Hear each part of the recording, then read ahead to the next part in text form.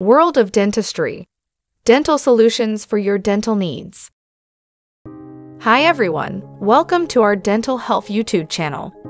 In the world of dentistry, there are different specialties, each responsible for treating specific problems in the teeth and gums. Today, we are going to talk about two very important and often confusing specialties, endodontics and periodontics. Join us as we explore the differences between the two and when it is advisable to consult each specialist for proper dental treatment.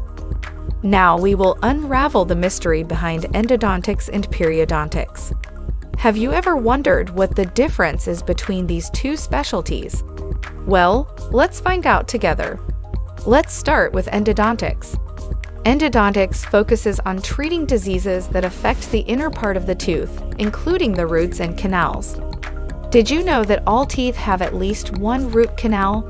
In this canal are the dental pulp, which contains nerves, connective tissues, and blood vessels. It keeps our teeth alive and healthy. Endodontic problems are generally caused by tooth decay or lesions that affect the dental nerve, causing pain and possible infection. Some of the signs and symptoms that indicate the need for endodontic treatment are persistent dental pain, dental trauma, such as a fracture or a dislodgement of a restoration, dental sensitivity to cold, heat, or sweet foods, presence of abscesses with pus, apical lesions or infections at the tip of the dental root, color change in the tooth, such as a grayish tone, death of the dental nerve or pulpal necrosis, face swelling. And what procedures does an endodontist perform to treat these problems? Well, the first treatment option is endodontics or root canal treatment. Under local anesthesia, the affected nerve is removed and the canals are cleaned with special files. Then, they are filled with a material called vena percha and a final restoration is made to avoid contamination. In most cases, this treatment is successful and the pain disappears.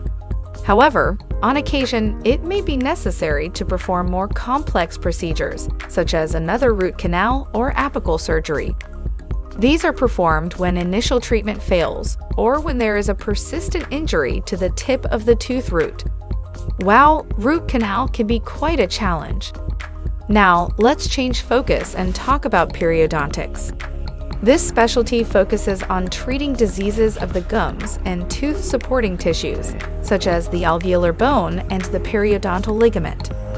Periodontics deals primarily with two common diseases, gingivitis and periodontitis.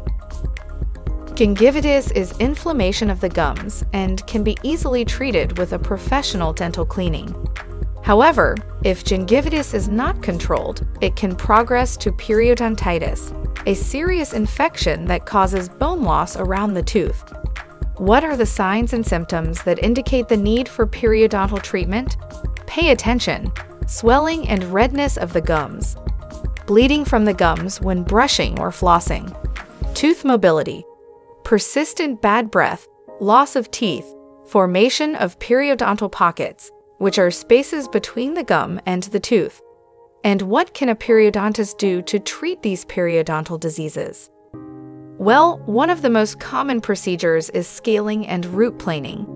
In this procedure, plaque and tartar under the gum line is removed using special instruments or ultrasound. However, when the periodontal pockets are very deep and the dental bone has begun to deteriorate, it may be necessary to perform gum surgery. During this surgery, the gum is lifted, the tooth roots are cleaned, and the gum is put back in place. But that's not all. Periodontists are also trained to perform other surgical procedures, such as dental implant placement, bone graft surgery, crown lengthening, gingivectomy, and gum graft surgery. Wow, periodontics has so many options. Remember that prevention is essential to maintain good oral health.